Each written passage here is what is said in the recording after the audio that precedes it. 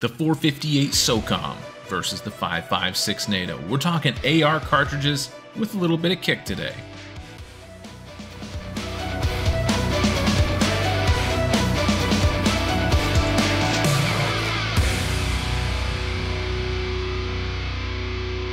Hello, friends and lovers. This is Dave Trillo, and you're listening to the Ammunition Guide podcast brought to you by none other than ammo.com. Chris, necessity is the mother of invention. And today we're going to talk about the 458 SOCOM versus the 556. Now, the 556 is America's most popular centerfire rifle cartridge, pretty well known, and a lot of people already have some handle on its origin story. 458 SOCOM is a lot more niche.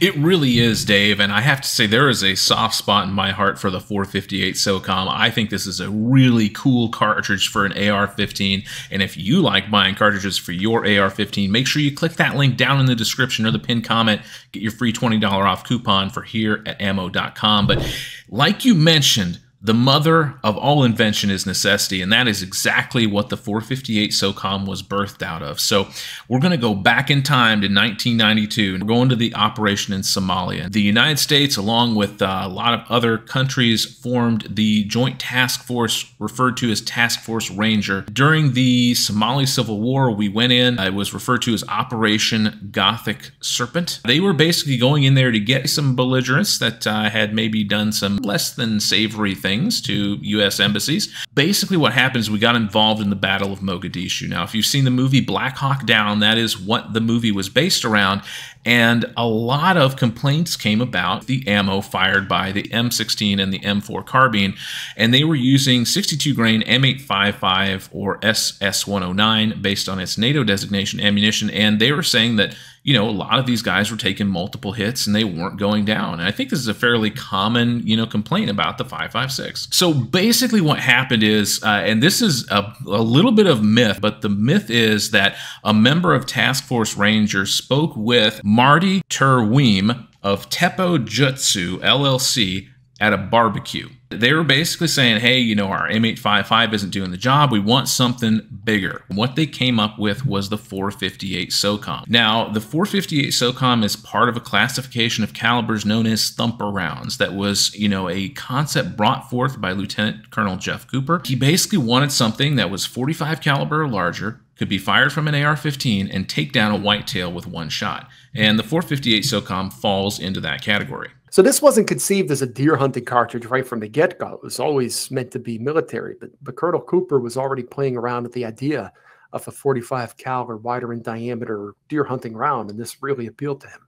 Yeah, definitely. It definitely met that criteria that he had, and the 458 SOCOM came out in 2001. The 458 SOCOM was basically developed using a 50 Action Express case, which is what is typically fired out of the Desert Eagle. They elongated it, gave it a little bit of a bottleneck, and put it down to 458 caliber, and boom, you got the 458 SOCOM ready to go. So right away, I hear bottleneck, and I know that precludes it for hunting in a lot of places where straight-walled cartridges are necessitated by state law for whitetail. Yeah, other thumper rounds like the 450 Bushmaster or the 50 Beowulf would work for that, but sadly in states like mine on public land, I can't use a 458 SOCOM, but what you can use a 458 SOCOM for hunting for in every state that allows it is hog hunting, and that is where this cartridge has really taken off and has really become popular because of its fast follow-up shot capability, and it's got that knockdown power that hog hunters really want. Another thing that really works in the 458's favor, especially with hog hunting, is its integration with the suppressor. These things can be ridiculously quiet, especially if you're shooting some subsonic ammunition. Now, that brings us to an interesting point. I know a lot of fellas really love their 458 SOCOMs for home defense, and that suppressor compatibility certainly enters into it. That would really help. I mean, honestly, if you're firing a subsonic round with a suppressor, it should be hearing safe. When you're dealing with an enclosed space like inside a home, that sound will typically bounce off the walls. It'll sound even louder than what it would outside. It can definitely save your eardrums in a close quarter situation. To that end, becoming proficient with the 458 SOCOM is going to prove a little more difficult because its ammo availability is not even comparable to 5.56.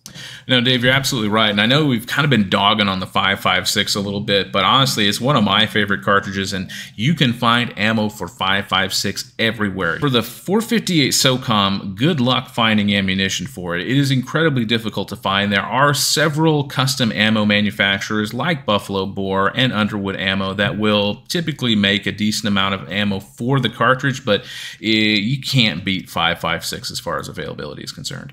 Incomparable. Great Lakes Ammunition is responsible for a lot of the commercial 458 SOCOM. They might be one of the best places to start if you're looking. And it's a little pricey as well compared to 5.56, running around 60 cents a round. But your 458 SOCOM round, you're looking at like $2 to $3 per shot. Ballistic performance. I would assume that the 458 SOCOM's bigger and heavier bullet, as damaging as it might be, would somewhat kind of curtail the distance it's effective over. Definitely not going to have the range that your 5.56 ammo is going to have as far as staying, supersonic, but the amount of muzzle energy, you're looking around 2,000 foot-pounds of energy compared to about 1,200 for your, your stereotypical 62 grain bullet fired from a 5.56. Range-wise, probably looking at about 300 yards for that 458 SOCOM. Your 5.56 probably get out 600.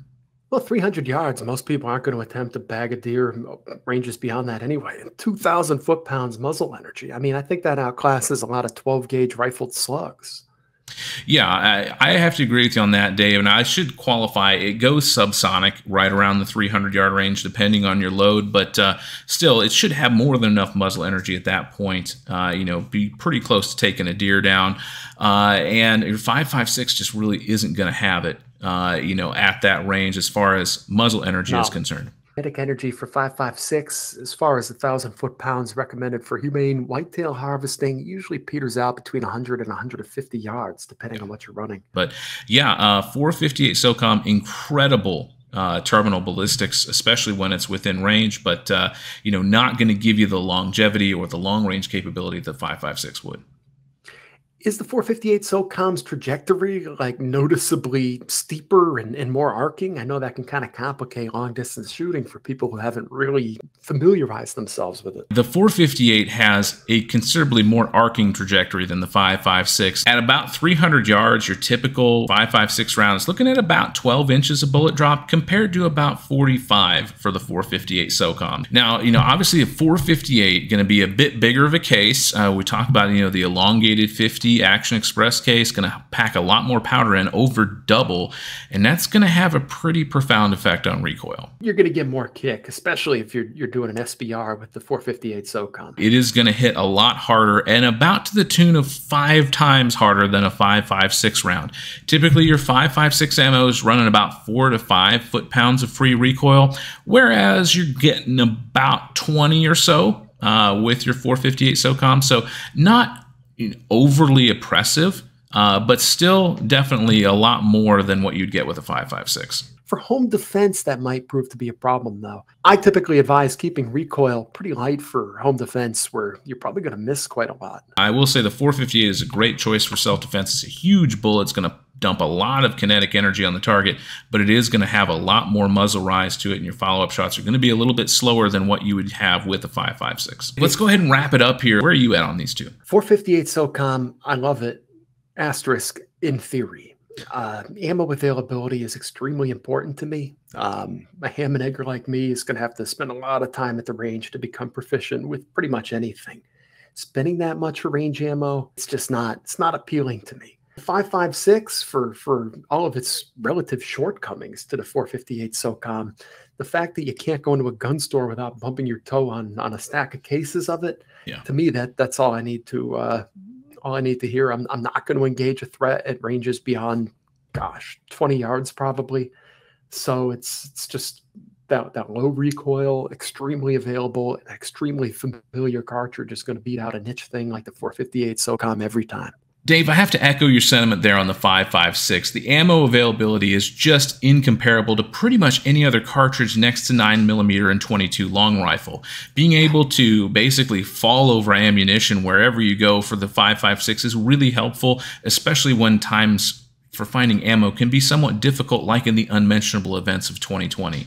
The 458 SOCOM is an absolute horse of a round, and it hits hard. And I know that hog hunters out there absolutely love it, and for that purpose, it is spectacular and probably even more effective than the 5.56 in that role. But, you know, for home defense and things like that, the 458 may not give you the follow-up shots that you want. And you know, having less rounds in the magazine, which is something we didn't touch on in the podcast, but you got 10 rounds versus 30 rounds can make a difference in a self-defense situation. So the 5.56 gets my nod with, like you said, an asterisk next to the 458 for awesomeness. So guys, if you love shooting your cartridges, again, make sure you click that like and subscribe button down below so you get notified every time we upload more content here on the channel, and we'll see you out on the range.